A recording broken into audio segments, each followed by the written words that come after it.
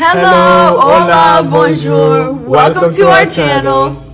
Today we're talking about consecration, and the Lord had led us to talk about this just because it's something that a lot of people have not really understood within the body of Christ. So the Holy Spirit gave us 4 major points, and thank you for joining our conversation. So what does consecration mean?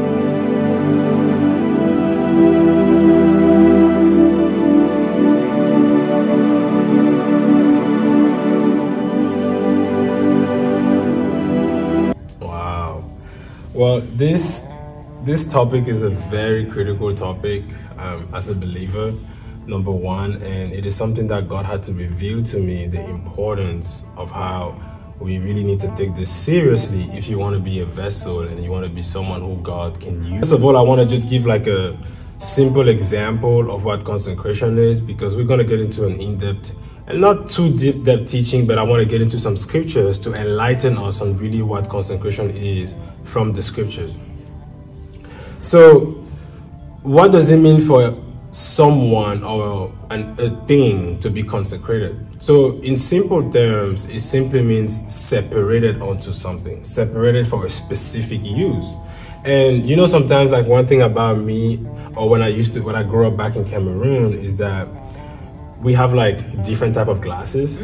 So there's like glasses when there's like celebration. There's not the same kind of cups that we drink when we're at home. And then there's also different kind of glasses when, like, you know, people come that are invited at home, and they kind of just when people are being invited at home to drink, they don't drink from the same glass that we drink from home. So that classifications is already to show you that there's some glasses that are separated just for celebrations. There are glasses that are separated just for specific people. In fact, there are even some glasses that are just separated just for parents or just to honor them. So that's a little bit about the simple term I wanted to get into. Now to get into the scriptures, because the Bible really goes in depth on this. In Exodus chapter 40, I will be a little bit fast in the reading, but I want you to pay attention. So in verse 1, it says, "Then the Lord said to Moses, set up the tabernacle on the first day of the new year, place the Ark of the Covenant inside, and install the inner curtain to enclose the Ark within the most holy place. Then bring in the table and arrange the utensils on it, and bring in the lampstand and set up the lamps." Now I'm getting into the point of emphasis, so pay attention. It says, "Place the gold incense in front of the Ark of the Covenant, then hang the curtain at the entrance of the tabernacle. Place the altar of burnt offering in the front of the tabernacle entrance. Set the wash basin between the tabernacle and the altar and fill in with water. Then set up the courtyard around the outside of the tent and hang the curtain for the courtyard's entrance." So basically all of this is just God showing us the setup of the tabernacle. And a good thing is that if you understand how the tabernacle works, is that there is the outer court, the inner court, and the most holy place. And God is just, at this time, the tabernacle was already constructed. And God was basically instructing Moses to separate the items, the utensils that have been created and dedicated for him, so that it can be only used for the works of God. And this is where we're getting into it. So verse 9 is where my emphasis is starting. It says, "Take the anointing oil and anoint the tabernacle." So you see, God anointed the tabernacle. And then he said, "And all its furnishings, to consecrate them and make them holy." So you see, when you consecrate an item, you are separating that item for a specific use. I mean, you have to understand, the first thing is, when you look at the word holy, what does holy means even? Like when you look at holy, the angels are singing holy, holy, holy. You see, holy comes from the Hebrew word kadosh. And kadosh actually means separated. It means God is in his own class. God is so unique that you can't really put him in a frame. You can't really put him in a box. And that's why the angels don't stop, because every day there's a new dimension of God that they never seen before. And that's why they can't stop saying, holy, holy, holy. And God wants us to be holy because he is holy. God cannot condone anything other than what he is himself. So that's why consecration is a very, very critical and important topic that God wants us to talk about. to continue here, you see that in verse 10, God says, anoint the altar of burnt offering and its utensils to consecrate them. You see, there's a relationship between the anointing and consecration. So when God puts his anointing on someone, it means that person has consecrated themselves so that they can be used just for God. So you see the relationship between consecration and the anointing, because it's not something that is cheap. So God is telling Moses, anoint this. And then verse 11, he says, next, anoint the wash basin and its stand to consecrate them. And verse 12, he said, present Aaron and his sons at the entrance of the tabernacle and wash them with water.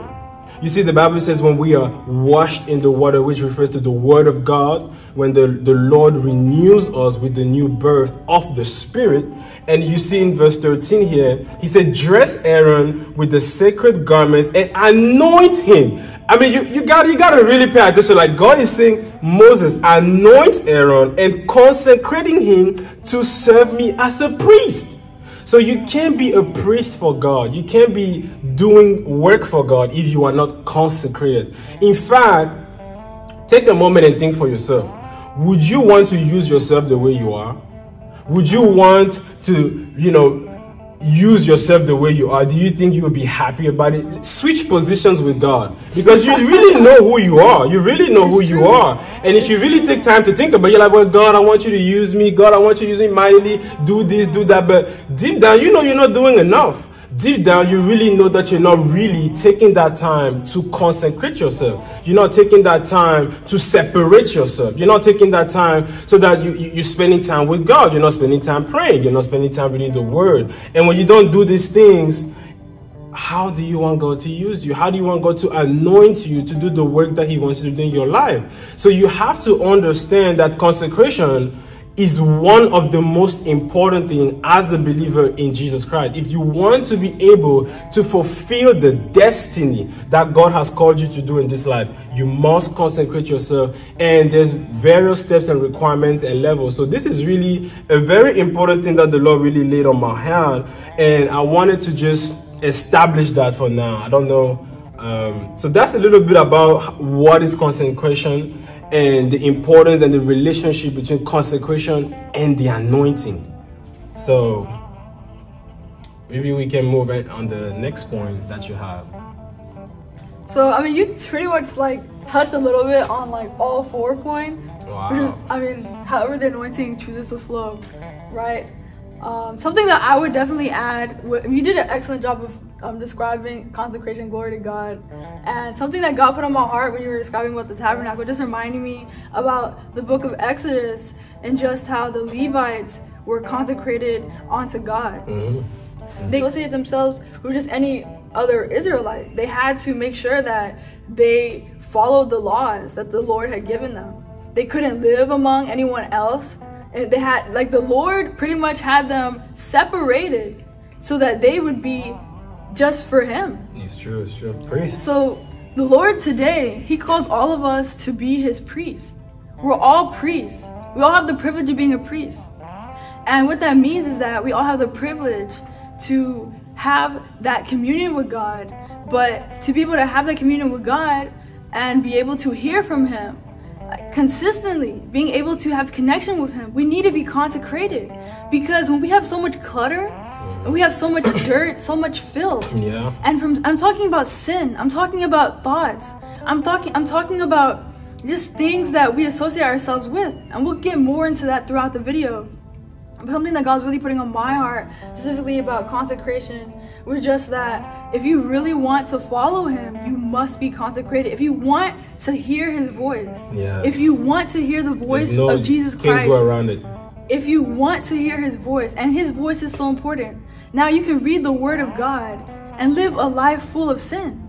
And you won't be able to get the revelation from the Bible, because the Bible is alive. You need to have consecration through the Holy Spirit so that you can be able to have an open heart to receive the counsel that the Bible even reveals.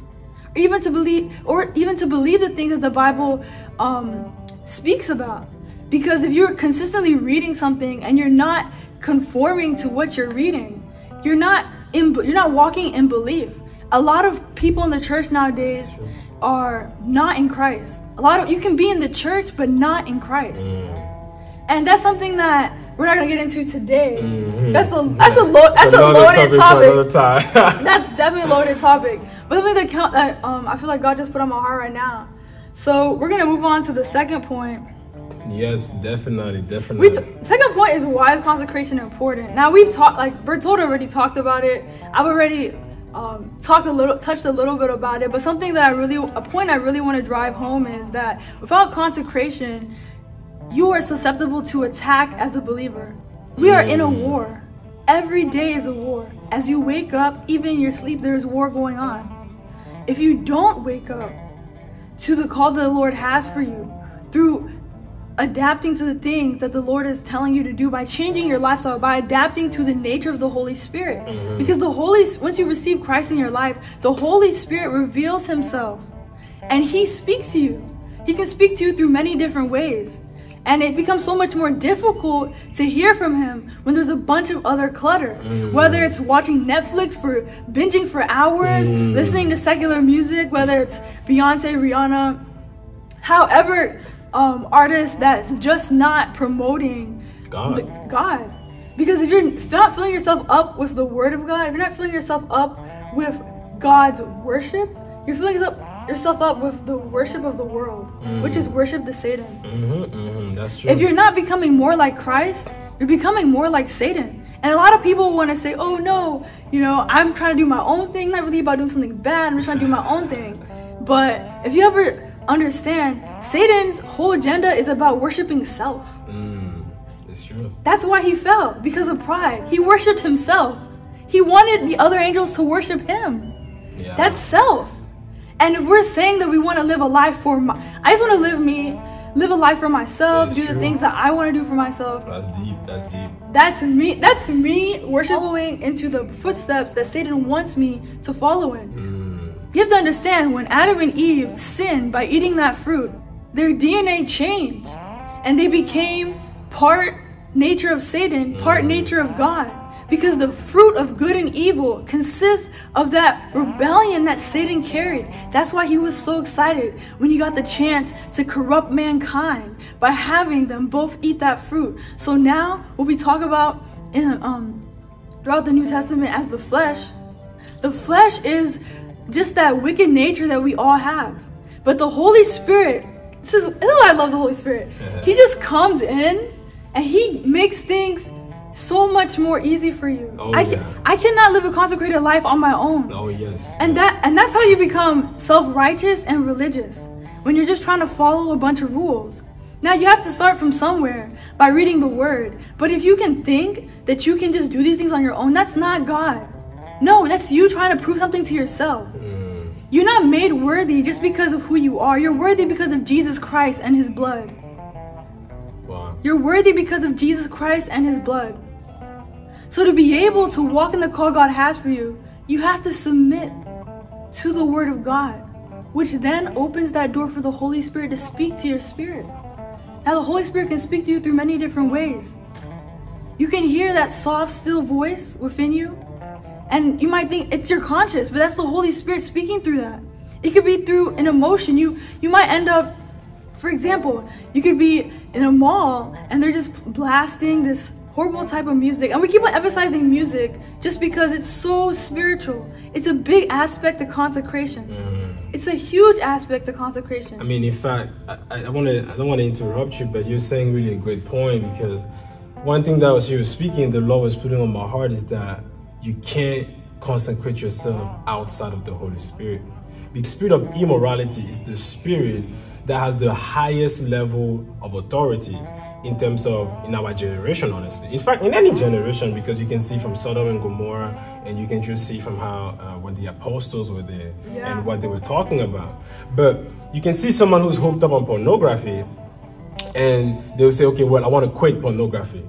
And they will say, all right, well, this week, I'm going to make sure I don't masturbate, I'm going to make sure that I'm not doing it anymore. But you realize that if you want to do it in your own strength, you will quickly be humbled, Because at some point you'll be like, okay, well, I'm 7 days good. You know, people want to stop vaping, stop smoking. They say, oh yeah, you know, I'm 10 days good, 20 days good. But what you're not realizing is that it's an illusion. You can't fight something spiritual by your own flesh, by your own means, because there's nothing good in us. You see, Paul said there is nothing good in my flesh. So we have to understand that there is nothing good in us. You're a bad person. And we need to come to that place of humility to understand that it is only God who can make us good. You see, it is the person who lives inside of us who is good. You see, when you see someone doing good things, it is not really the person, it is the expression of the Holy Spirit inside that person that is manifesting. That's good. So that's really what I want you to understand, that you need to stop thinking that you need to prove yourself, because you're not worthy, like she said. Like, you can never make it. No flesh can boast before God. Nope. And God did this on purpose so that he can humble us and we can run to him and realize, like, we need help. We are a bag of infirmities and we need desperate help. And I wanted to continue on that aspect that you were really mentioning. Like, you really need to spend that time in asking the Holy Spirit to help you, because Jesus said, I'm sending you the helper. You see, it's like hiring someone to do a job and then you're like, oh, I don't know what I need you to do. The Holy Spirit has a function. One of the main things he has come to do is to help. And if you don't want to acknowledge that you need help, he's going to stand there and watch you try to do it on your own. And you got to understand that if you don't ask him, he's not going to do it. Because the Father said, if you don't ask, you won't receive. So there are principles in the Word of God that you must apply. Stop saying, oh, God will do it for me. Oh, God is my dad and God is my this. No, you have to start being intentional, because God has already made everything available to us. And you need to make that decision that I want to make a change. In fact, something that I learned from a great man of God is that he said, great people don't just suddenly appear. And that was really powerful to me, because sometimes some people think that you get to a certain place by chance. Nope. Like, it's like you have to understand that people know something. They understand certain things, and there are things that they're doing. So don't just say, oh, you know, my life with God is good, things are just going to get better, but you don't want to be intentional about it. You have to be. So that's really one of the things I really want to emphasize, like you said, like the understanding of needing the help of the Holy Spirit, because you can't really boast about it. We can't really do this on our own, and you're going to fail. And what do I mean by fail? I'm bringing back the example of pornography again, because I know many of our kids today, many of the youth are struggling with lust, pornography, masturbation. All these things are so dangerous for us. In fact, there are specific sins in their own category, and we will talk about that another time. But what I'm really trying to make you understand is that if you want to be freed from this bondage of sin, you really have to come to a place of humility.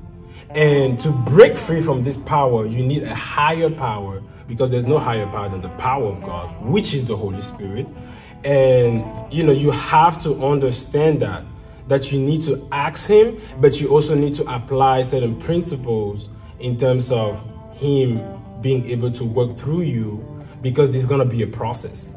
You're going to fall sometimes, but the Bible says the righteous man falls 7 times, Amen. but he stands back up. Amen. Stop looking down on yourself and stand up, because God is still, if you are alive today and if you woke up this morning, it means that your journey is not over. Amen. God put his breath in your lungs today because he knew that he has something that he wants you to do on this earth, and you need to understand that. Stop lamenting about yourself and rise up and ask him to help you and to give you the grace to keep going.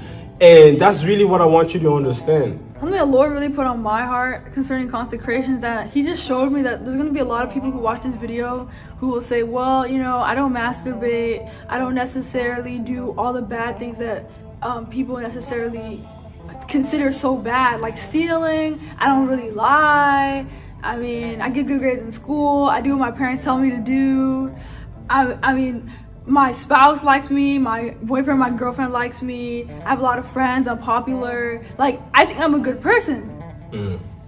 I think that everything that I'm doing is fine, and I'm not really in this, I'm not as worse as someone else, right? But Holy Spirit keeps on emphasizing to me this self-righteousness, and that's why we've lost consecration in the body of Christ. We've lost consecration in the body of Christ. Now, I'm not saying there's no one consecrated in the body of Christ, but I'm saying that a majority at the state of the body of Christ right now is not walking in consecration. It's true. It's not, they're not. And how do I know this? We don't see much power in the church like how we used to. We don't. We don't have Book of Acts power because we don't have Book of Acts consecration. We don't have books of Acts power because we don't have books of Acts consecration. So I'm going to move to the chapter of Ephesians 5. I'm going to read it in NLT. Imitate God, therefore, in everything you do, because you are his dear children. Live a life filled with love, following the example of Christ. He loved us and offered himself as a sacrifice for us, a pleasing aroma to God. Let there be no sexual immorality, impurity, or greed among you. Such sins have no place. Such sins have no place among God's people. Obscene stories, foolish talk, and coarse jokes, these are not for you. Instead, let there be thankfulness to God. You can be sure that no immoral, impure, or greedy person will inherit the kingdom of Christ and of God. For a greedy person is an idolater, worshiping the things of the world. Don't be fooled by those who try to excuse these sins, for the anger of God will fall on all who disobey him. Don't participate in the things these people do, for once you were full of darkness, but now you have light from the Lord. So live as people of light. For the light within you produces only what is good and right and true.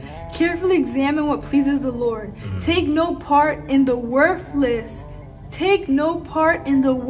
deeds of evil and darkness. Instead, expose them.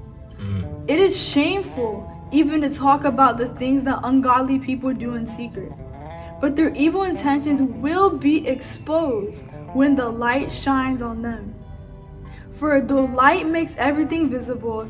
This is why it is said, "Awake, O sleeper, rise up from the dead, and Christ will give you light." So the Lord is really emphasizing to me, well, this entire, all the parts of what I just read is what the Lord is really emphasizing right now. And what he wanted to really communicate through you all is that to be able to live consecrated starts with your heart. You can't be consecrated if you don't consecrate your heart. Now people can say, well, you know, I could just stop doing this and that, and I'm doing these things again because I want to change, which is great. But if you're trying to do these things just because you're trying to check a box and just trying to console yourself that you can do it, that you have the self-discipline to do this, not only are you walking as a Pharisee, but you're walking away from the Holy Spirit because you're not relying on him. This is why I love the Holy Spirit. This is what he does. The Holy Spirit, he's so precious. If you're like right now, just say, "I love you, Holy Spirit." Just say, "I love you, Holy Spirit. I love you, Holy Spirit. I love you, Holy Spirit." So what the Holy Spirit does is he takes that desire of sin away from your heart. So if you're trying to get away from drinking, if you're trying to get away from fornication, if you're trying to get away from lying, you have to go to God and really cry out to him. Because the Holy Spirit wants a humble person. The Bible says in the book of James that the Lord gives grace to the humble, but he resists the prideful. You must receive grace from the Holy Spirit. Grace is what gives you the ability to be able to live a consecrated life. Without grace, you will be struggling. You need grace. You need grace. To be able to get grace, you have to come to the Lord with a humble heart. You have to allow him to consecrate your heart. You cannot come to the Lord as just someone who just saying, well, you know, you have to come in faith. The Bible says that first we must believe God and believe that he exists. You have to come to him in faith and say, okay, Lord, well, I want to live for you, because I want to be able to fulfill the destiny that you have written about me. I want to live for you because I want to be able to make my life a pleasing aroma to you. We just read it within the first couple of verses in Ephesians 5 that when we live our lives like this, we are a pleasing aroma to God. There are different smells in the spirit. Are you smelly? Like, are you smelling in the spirit? Because I really don't want to smell. I don't. When we pray to God, an incense goes up to him. The Bible talks about this. When we pray, an incense goes up. And then the angels put their spices in it. And then the Lord receives the prayer. Now, if you're coming to God with bitterness and just complaining like, why God, why do you do this to me? Why don't you do these things for me, God? When did God become the servant and you became the master? You have to come to God in humility. You have to come to God in humility. Because the Lord is putting on my heart to share this small little testimony. And I know that Berthold has a lot to share. So we're going to get into that. But like a short little testimony. So I was being petty, guys. I was being really petty with God. So I was having just a lot of frustration. Back in college, I had to take an exam. And I didn't do so well on it. And I was just like, you know what, God, because I didn't do well on this exam, and I prayed about it, and I came to you, and I really cried to you about it, and I thought I did everything that I could. I went to tutoring, I went to office hours, I did absolutely everything, and I still failed this exam. You know what? Just to show to you that I'm mad at you, I'm listening to secular music. Okay. So I just started listening to secular music. Some songs that I've listened to before, when I didn't live a consecrated life. Because when I first came to Christ, my life wasn't completely consecrated. And I'm still working in consecration now. But I just wanted to say, God, screw whatever that, you're doing. I just want you to know that I'm mad at you. Did that change anything? I came to God of pride, right? It's one thing to come to God of pride to give it away. But one thing to come to him in pride and expecting him to listen to what you're saying. Now in mercy, he can respond. But after what I did, I'll be honest with you, nothing changed. I still didn't do well in my exam. And now I'm over here with not having any peace in my heart, just feeling a lot of heaviness, feeling burdened, feeling bitter, feeling angry, feeling resentment towards the Lord. And now Satan's laughing at me because he's like, wow, she's worshiping me right now. She's giving me the praises I love to hear. Because I'm basically talking down on my Creator. And that's Satan's goal for our lives. For us to reject God. Because he never wants us to see what God wants to reveal through our lives. So I just shared that. Because what God is really putting on my heart about this is just that if you really want God to work on your heart, whether it's unforgiveness, malice, pettiness, and pettiness is huge. Talking about, I'm gonna go ahead and show her who's who. I'm gonna go ahead, clap back. That's pettiness, and it's become it's become so normalized in our generation right now. Even in the church, it's just people put pettiness on a pedestal as if it's showing that you are that person. You are that person who can get what they need to get done. It's being glorified, but that's really not a heart posture that you can go to God with and expect God to receive the prayers that you have. So, if you want consecration in your life, you need to humble yourself. Let God be God and let you be a human. Just look at the book of Job. Were you there from the beginning of time? I know I wasn't. Were you there when God formed the stars and the moon? Were you there when he played with Leviathan? You weren't. So you don't know what God can do. Now God wants to help you. He wants to help you. Let the Holy Spirit marinate in your mind. Let him marinate. Spend time right now just asking the Lord. Even just pause this video. Pause this video. And then we're going to go into more in-depth teaching with the consecration. But just pause this video and just say, Lord, I repent for just having malice in my heart, unforgiveness in my heart, for anger, for bitterness, for self-righteousness, for lust, for envy, for strife, jealousy. The list goes on. Whatever you need to repent for, that you're holding on to in your heart. Because I'll tell you, the most difficult sins to deal with are the ones that you can't see, the ones that are deep in your heart. And you have to ask for the mercy of God to reveal to you what you need. Because the first thing you need, the first sign of someone that's having good spiritual health is that you know your problem. Now, to even know your problem is a miracle at this point. Because the way a lot of people's hearts are, they don't even want to know what their problem is. And then to humble yourself to even hear what God has to tell you is your problem, then you can work on the solution. So just take this time. Thank you for just pausing the video. I really hope that the Lord had touched you in this time. Now I'm going to let Berthold go ahead and continue this conversation with consecration. Right. Well, thank you for taking that time. I know that the Lord definitely was moving, and you're continuing in this video because the Lord wants you to finish this, and there's more that He wants to share with you. One thing that God really wanted me to share in another maybe teaching from what we've seen in Exodus already, we've seen that there's a relationship between consecration and the anointing. And one more thing that God wanted me to share was in the book of Daniel.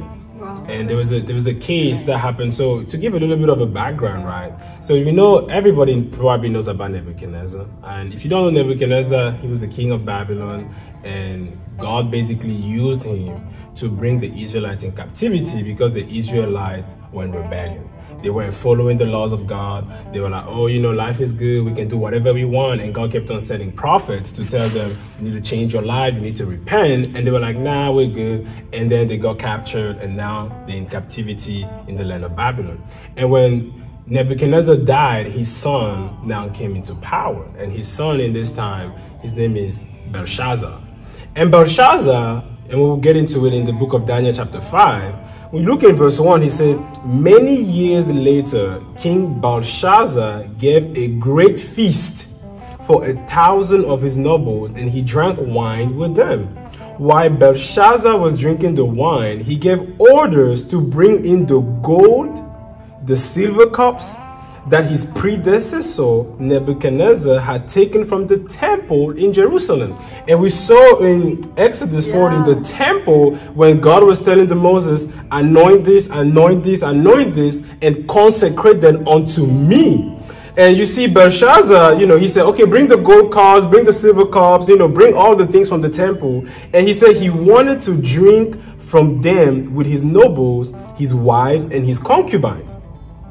Verse 3 says, so they brought these gold cups taken from the temple, the house of God in Jerusalem, and the king of his nobles, his wives, his concubines, they drank from them. You see, pay attention. God is watching them doing this.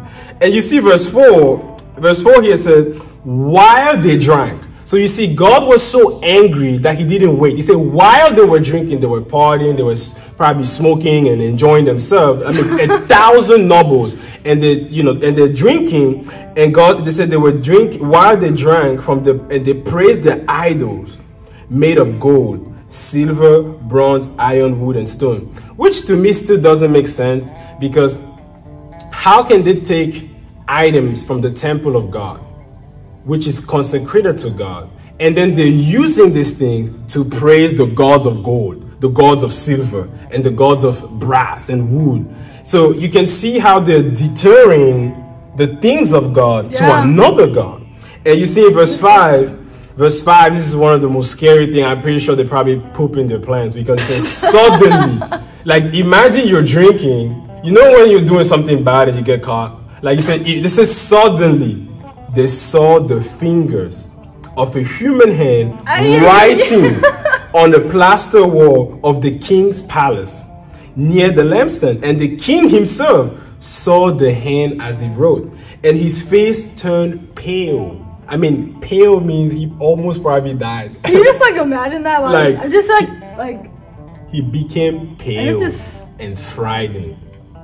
And you see that his knees knocked together in fear, and his legs gave way beneath him, like he was shaking.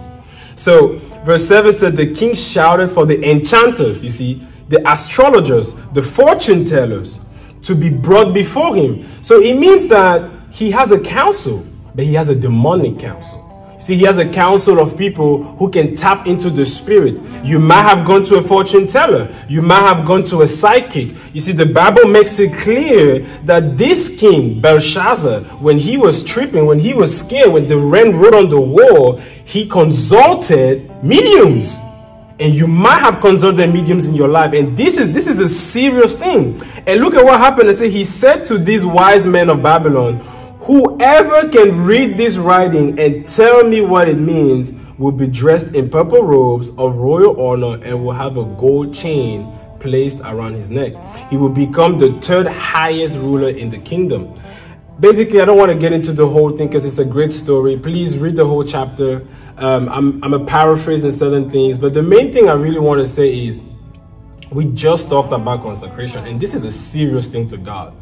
And you can see how when they acted so foolishly in thinking the things of God and drinking from it, so they used the cups and the gold items, the silver items of God for something that was not glorifying God. Yeah. They used it for something that was not for the purposes of God. And God had already anointed it. Because when something is consecrated and the anointing of God is upon it, you can't touch it because God has placed his mark upon it. So you can't claim it because God has claimed it for his own use. And this is when, it really shows again that consecration is not something to be taken lightly. Because you look in the book of Psalms, God says, touch not my anointed. Do my prophets no harm. Because God says that if you do evil to my prophet, if you do evil to those that I have placed my oil, I have placed my mark upon them, and you want to do anyhow with them, I will deal with you. And this is a perfect, clear example of what God did to this king who exalted himself and thinking that he can just do whatever he wants because, his concubines are there, his wives are there, he's just trying to probably show off like, what worse can happen? We can do whatever we want.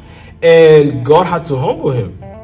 And it wasn't until if you keep reading, you will see that Daniel, who at this point actually had retired, because Daniel actually served in the time of his father, which was in Nebuchadnezzar's time.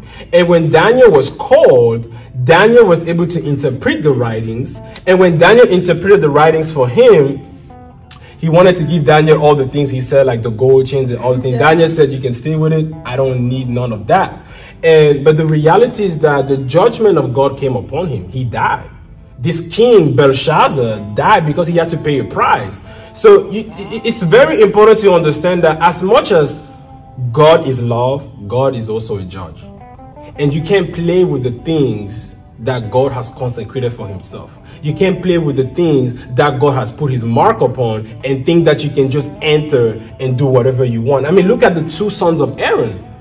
The Bible says that they tried to, give a strange fire, and God killed them on the spot. Yeah. And Aaron couldn't say anything. Aaron couldn't, I could imagine as a dad, like he's just like, God, like really, like you couldn't have mercy on them. Like God was like, no, you can't act in my presence as if there's no principles. You don't present yourself before a holy God thinking that you can just act anyhow.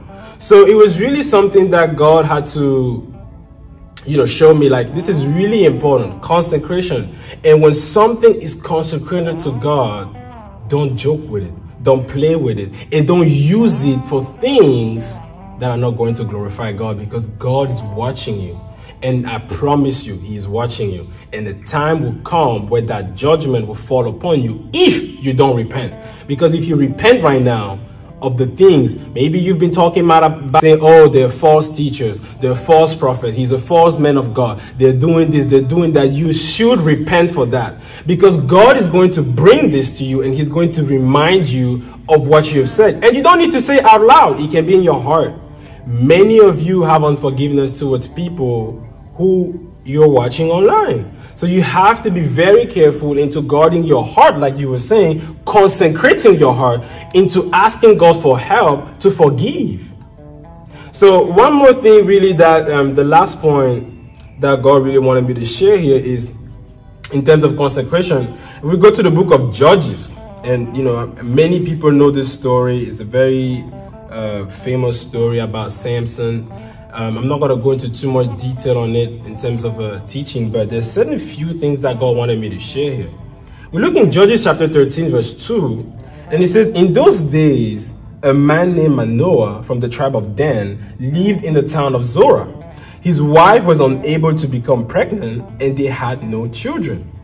And the angel of the Lord appeared to Manoah's wife and said, even though you have been unable to have children, you will soon become pregnant and give birth to a son. And then now, think about it. The angel could have just stopped there, right? Be like, just soon you're going to have, you haven't been pregnant, soon you're going to have a son. Boom. But the angel continues. He says this, verse 4. So be careful, you must not drink wine or any alcoholic drink, nor eat any forbidden food. And then verse 5 says, you will become pregnant and give birth to a son, and his hair must never be cut, for he will be dedicated. You see, we keep bringing this consecration. This child. So we are realizing that you can dedicate almost anything. You can dedicate a child. You can dedicate objects, because we saw in the book of Daniel that they use the cups. So children can be dedicated to God. Objects can be dedicated to God. Things can be dedicated to God, and not just the God that we serve, which is Jesus Christ, to other gods too. Yeah. And it's very important that we understand this, because you don't want to mess up with the things that God has placed his hand upon. And you see that the angel here continues by saying, for he will be dedicated to God as a Nazarite from birth, and he will begin to rescue Israel from the Philistines. One of the main things that the Lord really wanted me to put as a point here was that look at the restrictions that the angel had to tell Samson's mother. Because Samson's mother, after receiving that word from the angel, she can't drink no more. No strong drink, no alcoholic drink, and she can't drink, and she can't eat any food that is not part of the Levitical acceptable food that God gave in the time of Moses from the law. So it really shows she can't eat anything unclean. And you have to understand that consecration comes with a price. There is a price for it, because you can't just think that it's going to be cheap. You can't just think that God is going to use you and then you can just do whatever you want. Nope. So I'm trying to make you understand that there are specific instructions that God will start showing you and revealing to you as you start walking with him. Because there's going to be restrictions that you can do. And you have to understand that despite the fact that other people may be able to do it, you have to know for yourself that you can do it. Because like you mentioned about music, many people will tell you, well, it's nothing bad. They're even talking about God. He said, God is my lover. There's many artists out here who claim to be Christian artists, like R&B, hip hop, especially in the Christian community. Like, all these people are not living a consecrated life. They're not. And Christian music, just because they put Christian music as the title or the label, or they call themselves a Christian, if I listen to your music and the Holy Spirit is not on it, that's not worship. That's self-glorification. If you're doing music, if you're an artist and you're listening right now, if your heart posture towards this is not consecrated, towards the music that you're presenting, it's not consecrated, because your heart posture has to be, I want God to be glorified, because I've humbled myself, because I am a nobody, and less of me so it can be more of him. But if it's more about how well my vocals are, or more about, I want people to think I'm such a great lyricist, or however it is, then that music is not consecrated. And when people hear that, you're because as we speak right now throughout this video, I'm not just speaking words, I'm speaking spirit, because my words are spiritual. Words are spiritual. Words are not just words. And Jesus words said are spiritual. Jesus said, the words that I speak, they're spirit and life. So it's just to show you that the words that people speak carry something. I remember you told me even people who are not even believers, they had an experiment, and they had 2 different plants, and they do an experiment for 30 days, and you will see that they will be speaking good things to this plant, and then they'll be speaking bad things to this plant, and then when they check after 30 days, they realize that the plant that they've been speaking curse words and evil words, it died. But the other plant grows so strong, so well, because words carry power. Why do you think that when, you know, maybe your friends and family tell you certain things, you know, you remember those evil things because words attach to you. So definitely, so this is, you know, this is really great things that God is allowing us to share. Yeah. And I'm really necessary to be talked about. Like I was mentioning earlier about the Christian music. It really requires, for you to even know music is consecrated, you might be like, how do I even know this music is consecrated? You need to spend more time with God. And as you spend more time with God, you'll be able to discern whether or not this is God or not. The more you spend time with someone, you know their voice. You know the atmosphere, right? You know the atmosphere, because you can listen to some music and it's labeled as Christian, but you feel like you can do things in your own strength afterward, right? And then some people might label it as, oh, this music is just encouraging, but really it's promoting you to glorify yourself and have pride. Be like, wait, but no, that you're overthinking it. Well, I mean, if the whole purpose of worship is to give glory to God, if now you feel like you can do things in your own strength because you heard this song, that song is not for God. And I keep on going back to this self-glorification, self-rightness, because I just feel that this is something really a deep-rooted thing in the church right now, because it's so connected to the spirit of religion. Yes. And what the Lord has called us to do with these platforms is to challenge people to think. Challenge people to think outside of the religious box that a lot of churches have put them in. It's true. So definitely, I'm 100% on what you're saying. I also wanted to think there was one more thing just to add from what you were saying. The importance of being able to discern. You know, one thing that in the times that we're heading right now, discernment is critical. Discernment is very critical in the time that we're getting in right now, because everybody is claiming to know God, everybody is claiming things, but Jesus made it clear you will know a tree by its fruit. And many people don't take the time to check people out. They don't. Like, just because someone just gave a nice word or someone, you know, did something and you kind of just go off from, you know, how you felt, and you think that, oh, that person is a valid, you know, person to just follow. But there's much more to that, because you need to understand that there's much more intricate things that God looks into, and you need to be more diligent to taking that time in being careful in what you hear and what you see, so that you can be able to consecrate yourself to be used for God. Amen. So now I just really want to pray for the people, because I know that you've heard, you might be listening, be like, man, you know, I've heard all these things, you know, God help me, I want to be consecrated, I want to change. And we just want to pray that God will give you that supernatural grace to kill those desires inside of you, so that it just feels so natural to move on. Like, I'm not gonna lie to you, there's grace and it's available. So I just want to say thank you for coming this far into the video.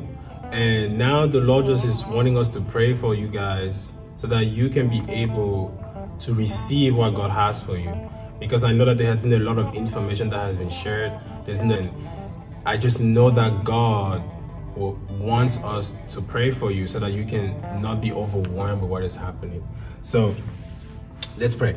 So Father, we thank you in the name of Jesus Christ. I pray, Lord, for everyone watching, that every single word that was spoken, that it will go deep inside of their hearts, that the enemy will not steal the words that you have ingrained in their hearts, the seed that you're trying to grow.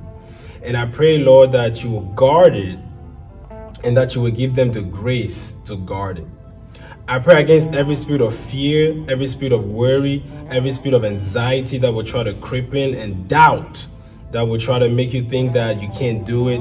Yes, you cannot do it, but you can do it in the strength of the Lord, because in yourself there is no confidence. The Bible makes it clear that the flesh profits nothing. So I just pray right now, Lord, that you will give them a supernatural grace, that you will increase the measure of your spirit, that you will pour out your spirit and give them the grace to forgive, the grace to be able to move on from the things that they have in their lives. And I pray in the name of Jesus, we pray amen. Amen. Amen. Thank you so much for tuning in today and joining us for prayer. Make sure to like, subscribe, and comment, and share this video and our other platforms so that the gospel can be reached to the youth and the rest of the nations. Amen. See you next time.